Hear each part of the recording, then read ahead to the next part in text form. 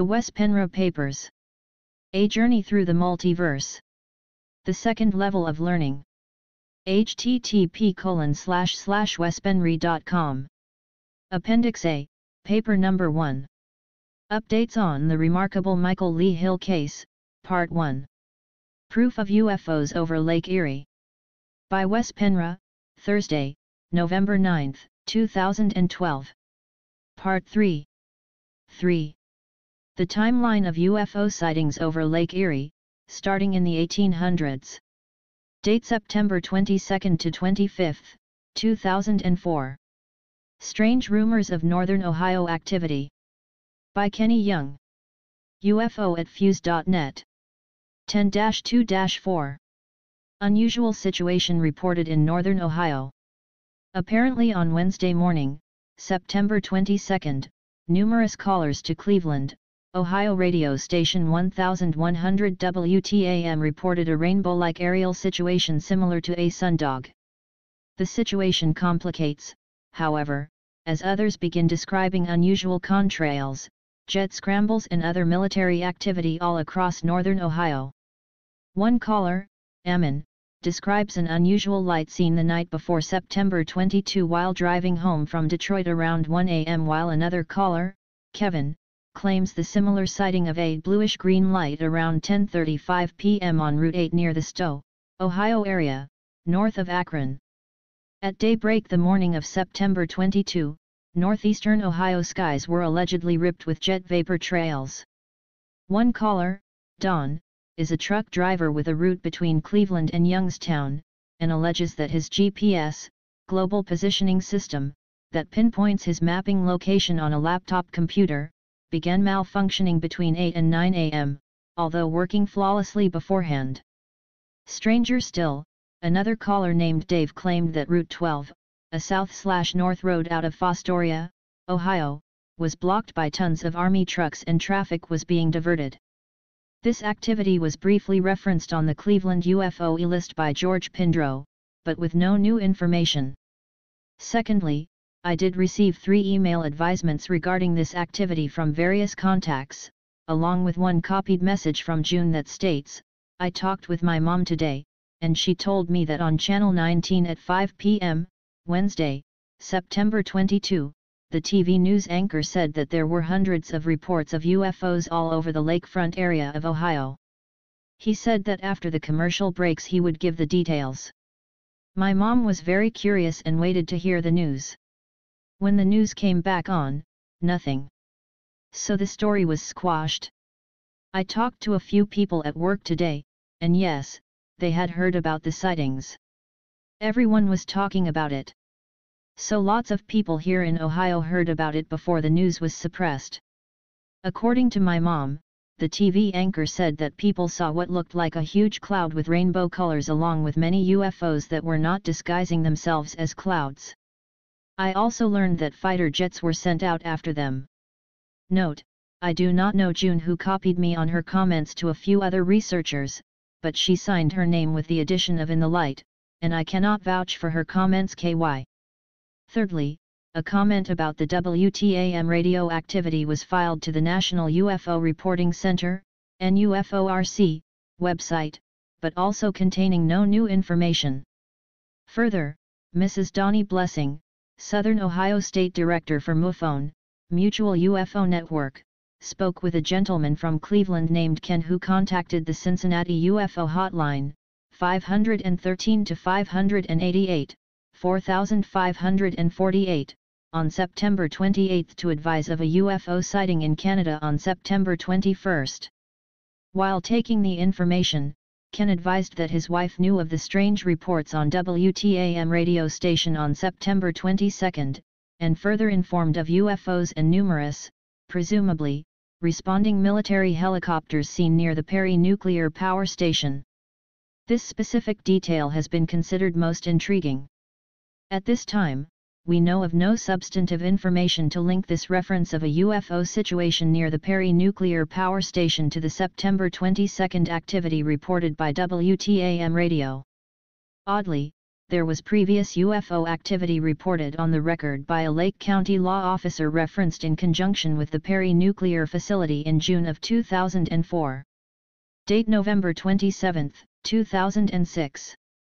Lake Erie, hotspot for UFO sightings? On the shores of Lake Erie, it's become known as the Lake Erie UFO phenomenon.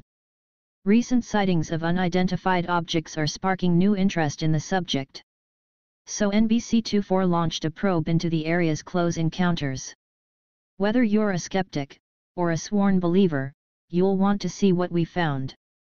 Ufologist Aaron Clark is among the area's top investigators. He showed NBC24 video footage of a recent sighting, a dark object that appears to dart back and forth in the sky. It's very strange as it moves, Clark tells NBC24. It almost looks like it's changing shape. Clark says efforts to identify another glowing object have been unsuccessful. It's this very strange odd-shaped, almost boomerang-shaped object that flies in front of the moon.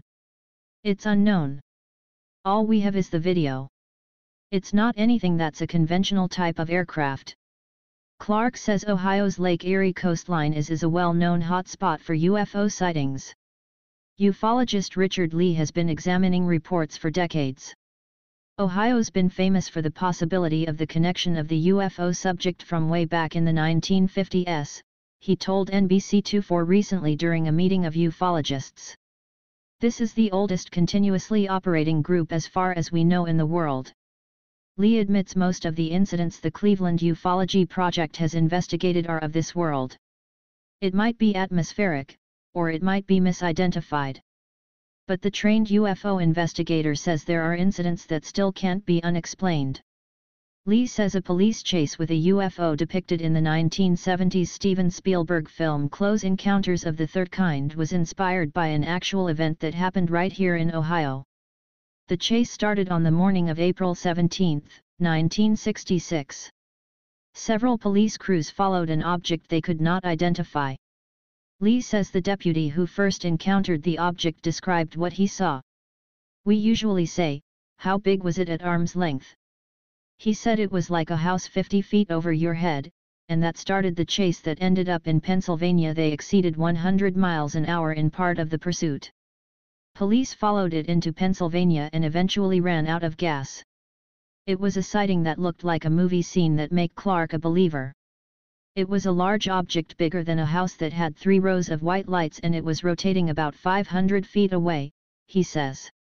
Nearly 22 years later, in 1988, the Coast Guard responded to a call of a sighting. NBC24 confirmed a Coast Guard report, in which crews described an unidentified large object, appeared to land on the Lake Erie ice, before it vanished. Unexplained. It's like there's no definitive way to define what the phenomenon was. Lee says. It's just one of those mysteries. If UFOs are watching over Lake Erie, the real mystery is why? Area ufologists have heard several theories over the years. The lake is being monitored by somebody from elsewhere possibly. People think there are underwater bases, Clark says. Rob Packard. Here I'm going to stop again for a while with my timeline presentation, because Rob Packard brings up a pretty interesting subject at the end when he's talking about underwater bases. In fact, Packard is not the only one suggesting this, and we're going to discuss that some more later on. The next article, which will bring us up to present time, talks about it as well. Sunday, September 18, 2011. Does Lake Erie harbor an underwater UFO base? Around 9 p.m. on Saturday, September 17, 2011, unknown airborne phenomenon was observed over Lake Erie near western Erie County, Pennsylvania by 2 households. 2 residents of Japan Street in Mill Creek Township had stepped outside for a smoke when they noticed 6 orange glowing objects in the sky. Car alarms and police sirens had gone off at the same time as the incident, and the pair went over to their neighbor's house to verify what they were seeing. Here is his testimony as per the MUFON database. It was approximately 9 to 9:10 p.m. My neighbor and his friend knocked on my door and started to tell me about these abnormal lights they saw in the sky. Then we saw one orangish light in the sky. It was north/northwest from my house, so it appeared to be above Lake Erie. The light was visible for about a minute. It appeared to be moving west, left in the sky, slightly. The light started to fade a little bit, then completely disappeared. During this time the light moved up and down slightly. The light was orange, but didn't appear to be a fireball. It was not making any sounds that we could hear. My neighbor and his friend then told me that maybe 4 to 5 minutes before, they stepped outside their house to smoke. They saw 6 orange lights, like the one I saw. The lights appeared to be north/northwest, again appearing to be above Lake Erie. They ran into their front yard to get a better look. The 6 lights appeared to be in some sort of formation, moving together. During this time multiple car alarms in our neighborhood alarmed. I heard these while I was inside my house. The car alarms were on different streets. After about a minute or two, they came and knocked on my door. That is when I saw the one light I previously mentioned.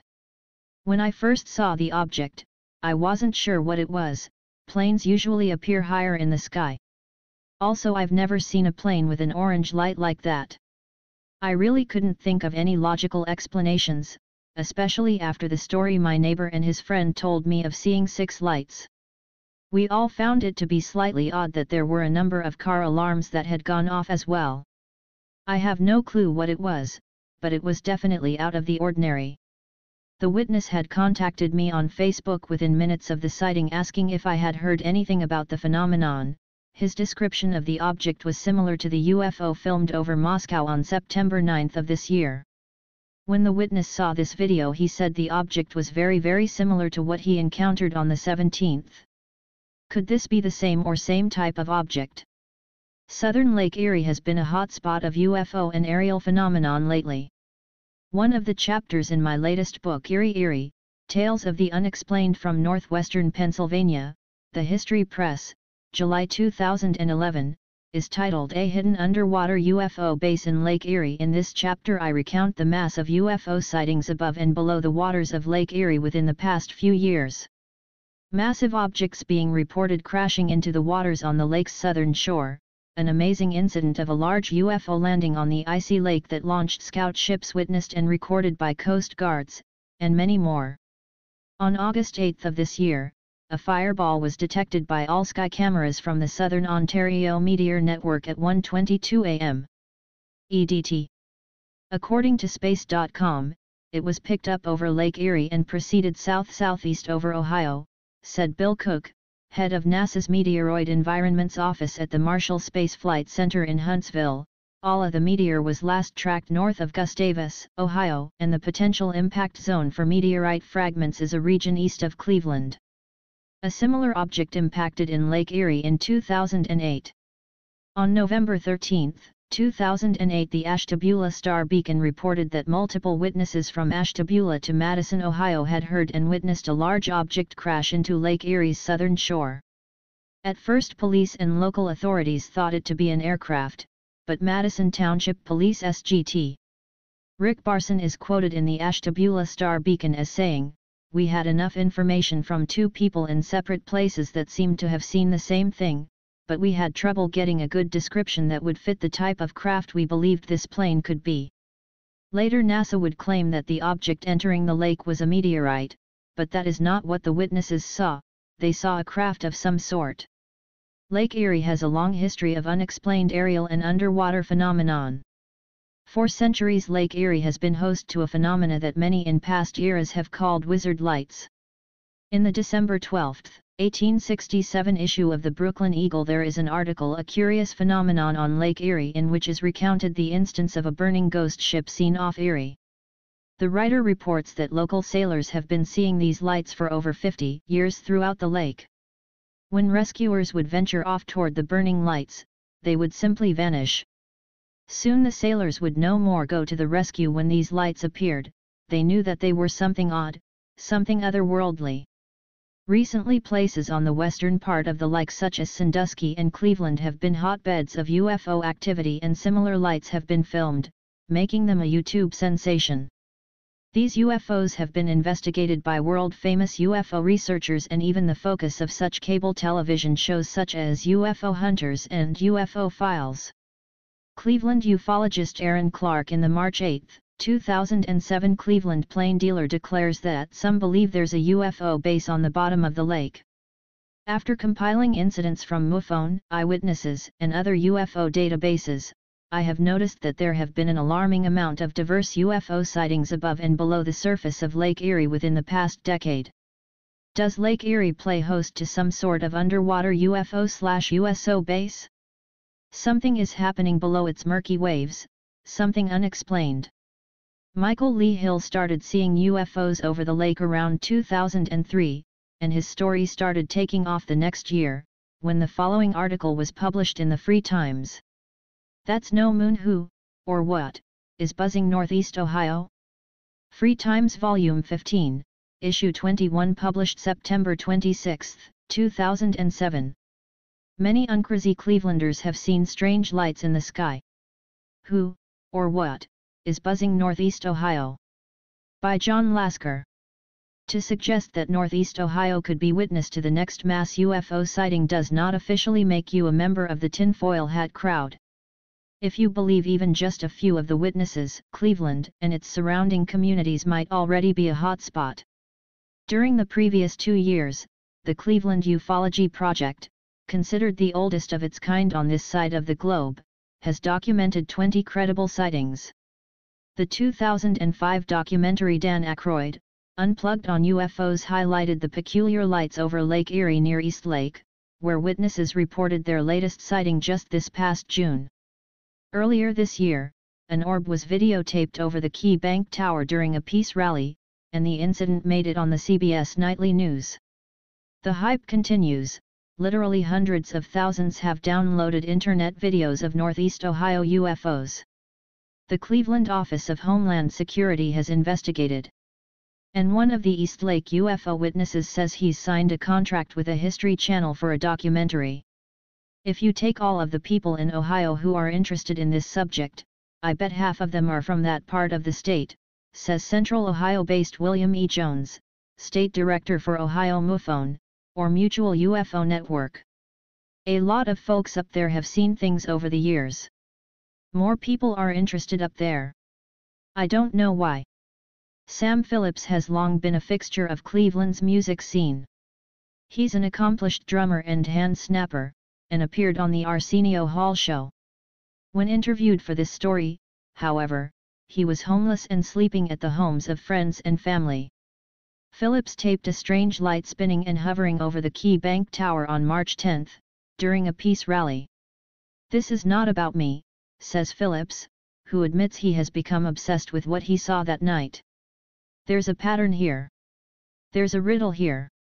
And I want answers. I want an explanation." He believes it wasn't coincidence the sighting took place over a peace rally.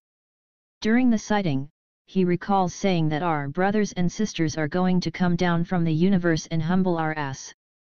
Phillips' story, however, is but a sidebar in the current wave of Northeast Ohio UFO mania.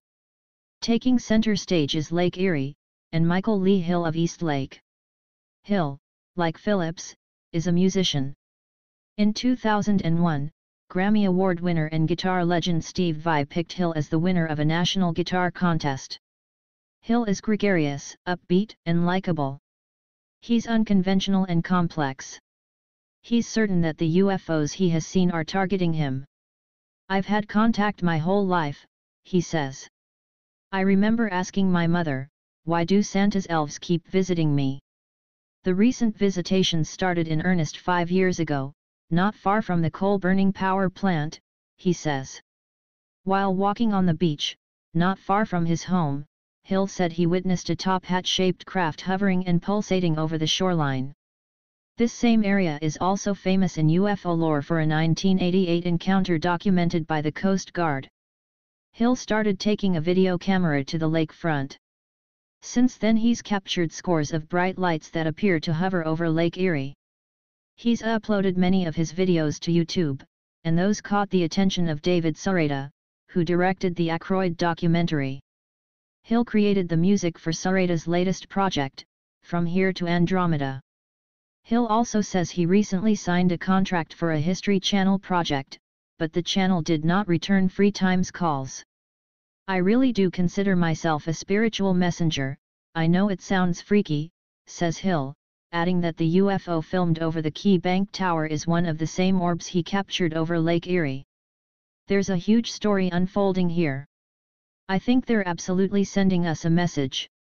I believe they are here to help us become a galactic society. At the other end of the spectrum is East Lake resident Gary Strauss, who says adamantly, I'm not one of those UFO people. He's a chemist and a supervisor at a local laboratory. He's lived in his home on the lake since 1984, in the same neighborhood as Hill, though they've never met. Early on the morning of June 21, Strauss and his son saw 4 bright lights, shaped like the tip of a Sharpie marker, high above the water.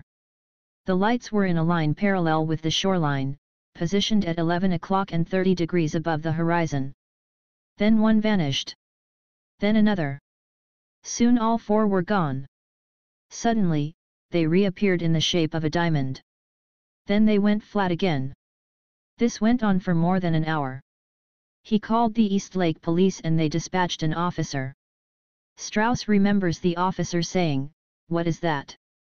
The following day, his son checked the internet for lights over Lake Erie and found one of Hill's videos. He recalls his son shouting, "That's it. That's what we saw."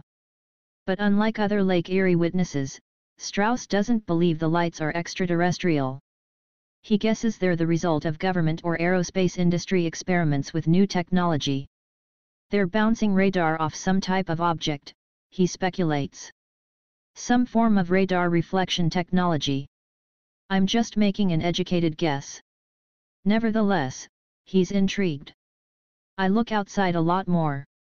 I want to see it again, says Strauss. This time, I'm going to have my camera. But he rejects the suggestion that it's anything more than curiosity. No. I'm not obsessive. Absolutely not. The East Lake police actually had 2 witnesses that night. A detective, who asked not to be named, told the Free Times that he too saw the lights, but from a different vantage point. The East Lake police asked the Cleveland Office of Homeland Security to look into the sighting, and the detective says he was told later that on the night of the sighting, the Canadian Coast Guard was near the opposite side of the lake searching for a man who had been reported missing. A Canadian Coast Guard helicopter dropped flares, connected to miniature parachutes, over the water. Later it was discovered the man had drowned. Strauss finds this implausible, believes the lights appeared in a straight line, then vanished, then reappeared in a diamond formation. The Bush administration reportedly has funneled billions to the aerospace industry to develop space-based weapons under the guise of missile defense. Secret military spaceplane programs are believed to have been revived as well. Another possibility are LOGIOs, or laser geodynamics satellites. Publicly, the government says 2 are in orbit, and both are roughly the size of a basketball. They are made of brass and partially covered with a retroreflection material that returns light in the direction it comes from, similar to a road sign. There's also NASA's Glenn Research Center at the Plum Brook site in Sandusky. The site is home to the world's largest space environment simulation chamber. That chamber will test NASA's new spacecraft, Orion, which will take the U.S. back to the Moon. Recent upgrades to the Plum Brook site will also allow it to test next-generation lunar landers, robotic systems, and military and commercial aircraft, according to NASA's website. So here I come walking out of the TV station one night in November, maybe a decade ago, after our early evening newscast, says Ted Henry of New Channel 5. In perfect formation there were 5 large objects flying smoothly in my direction. It was stunning. What I saw was the undersides of 5 flat objects flying in exact formation. The front 2 were enormous, maybe the size of several football fields, and the 3 trailing were smaller, flying in a slightly irregular pattern. What do I think they were?